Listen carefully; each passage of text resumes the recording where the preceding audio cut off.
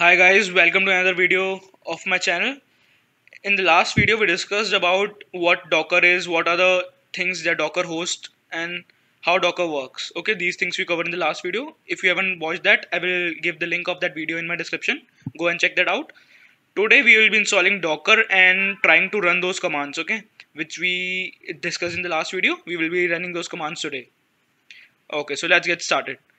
So first we will come to Google and type Docker, and this is Docker desktop is the second link which is there. We will click on this one and it is showing us this operating system we are running. Okay, if you want it for Linux or Apple, you can get it from here. We are using Windows. You will click on Windows logo and it will start downloading. Okay, let's wait till it gets downloaded. Okay guys, it has been downloaded. Let's run the setup.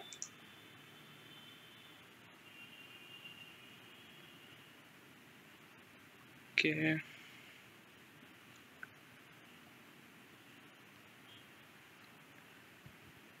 It is taking a while.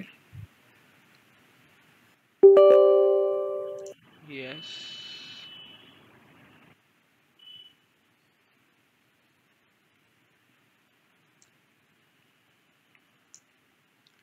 Shortcut to desktop. Yes. Okay.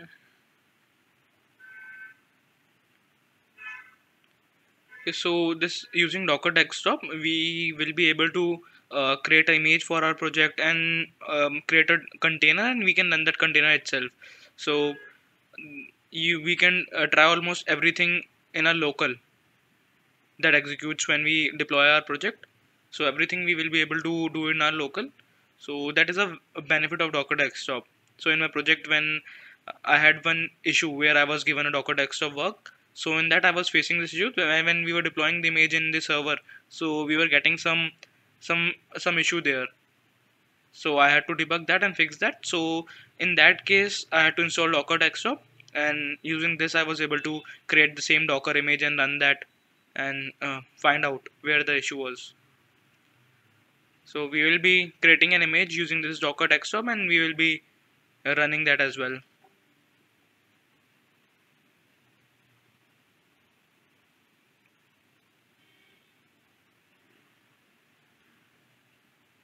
Okay guys, so Docker desktop has been installed now, and I will close and restart my system, and we'll get back. Hi. Okay guys, so Docker desktop is now installed. I will close and restart my system and we'll get back. Okay guys, so I have restarted my desktop, and this is the pop-up I'm getting after restarting, and this is showing the user agreement. Okay, accept.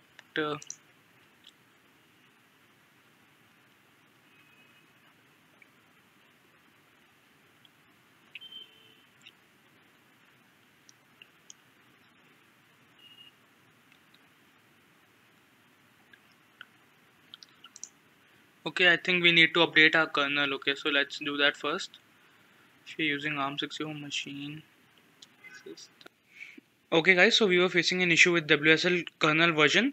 So this Docker hub basically runs on Linux or Ubuntu box, and that is not compatible with Windows. So we have to install this WSL and make it enabled through it using PowerShell, and only after that we will be able to run Docker desktop. So for this we will follow this particular link, and once we open that, it is having some steps in it. So first step is saying that we have to execute this particular command to enable that feature. Okay, we are copying this, and then we will go to search and type PowerShell and run as administrator.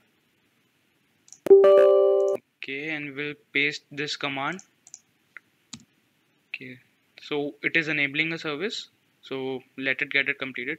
Okay, it is completed.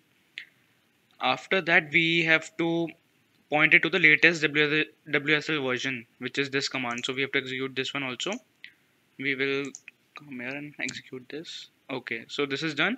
After that guys, you need to restart your PC. I've already did that, so I will directly move to Docker desktop. Okay guys, in Docker desktop we are having three tabs over here, which are container, images and volume. So containers which we are going to create will show over here, and images which we will be creating will be shown here. Okay, so let's see the demo what it is showing.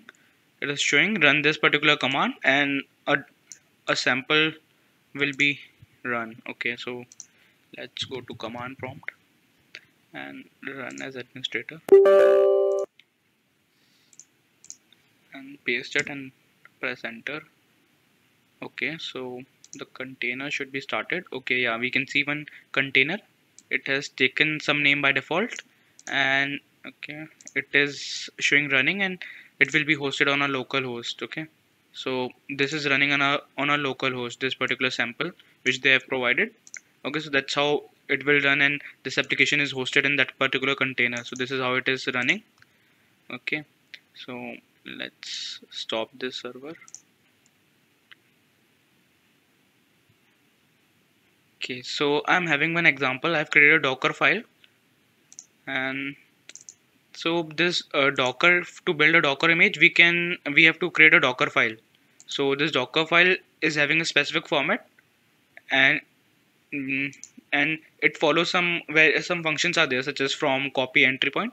So I have used the minimal functions over here. So in the from, we are telling that get the Amazon Corretto JDK. So AWS, Amazon publish their own JDK version, so that one we are using. We are telling that get the Amazon Corretto JDK and 11 version of that. So JDK 11 will be installed to that image from this particular line, and copy this particular file to the temp folder in the container. So I have created a Java file also, which is having a simple println statement, which I have placed in the same folder in the Docker, under the Docker folder. So this file is a simple Java file with a main method with a println statement inside it, which is saying Java and Docker. Okay, so this was a Docker file, and this entry point we have to define. So what from where we want to enter into the, like, what in the end we want to run. So we are just running this particular Java file using the Java normal command line function. Okay, so let's create the image and let's try to run it. Okay, so we will go to Docker desktop, and okay, not Docker desktop, we will go to command prompt and give a command. Okay, yeah, this is the command docker build /t, and that tag we can give. So this tag will be mapped to our image. Once the image is created, if we want to add a tag to that, so we later on we will need to find that this image belongs to which particular category and why I created that. So for that we are having this. Okay, so we will copy this and go to command prompt. So first we will have to um, get to the folder in which we have placed the Docker file. Okay, so we will just do a cd command and copy this particular directory, and we will point to this particular directory in the command prompt. Okay, that is done. After that, we are going to create a Docker image using this command docker build /t and tag. So this dot in the end says that whatever Docker file is present in this particular folder, create an image for that. Okay, so we will hit enter after this. Okay, so it executes from step by step. So from copy and entry point, 3 steps you are having, 3 functions you are using, and 3 steps. So 3 steps are there in total. So it is showing that okay, this one is completed. Then after that, the copy is also completed, and after that, this particular thing is also completed. Okay, we can also check if our image is created or not properly by using one command docker image ls. So it will list all the images which were created in the Docker. So it is showing example /first v2 and image id it has given to it. Okay, so that's fine. Now we want to run this image in a container. Okay, for that we are having one command docker run. So build is for building the image and run is for running that in the container. Okay, so this is the command, and we have to, in this we can give a container name. Okay, if you want to give some, so we saw that it by default for the example, it sample example, it gave the container name by itself. Okay, so if we want to give a name of a container, we can give this particular tag and then the name of a container, and after that we have to give the image id. So we will copy this command, go to command prompt, paste it, and then we have to give the image id, and image id we will get from here. Okay, so we will copy this and paste it over here. Okay, okay, and then we will hit enter.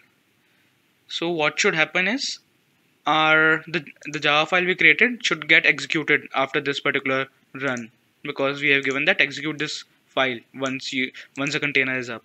Okay, so we have moved to command prompt and we will give enter after that.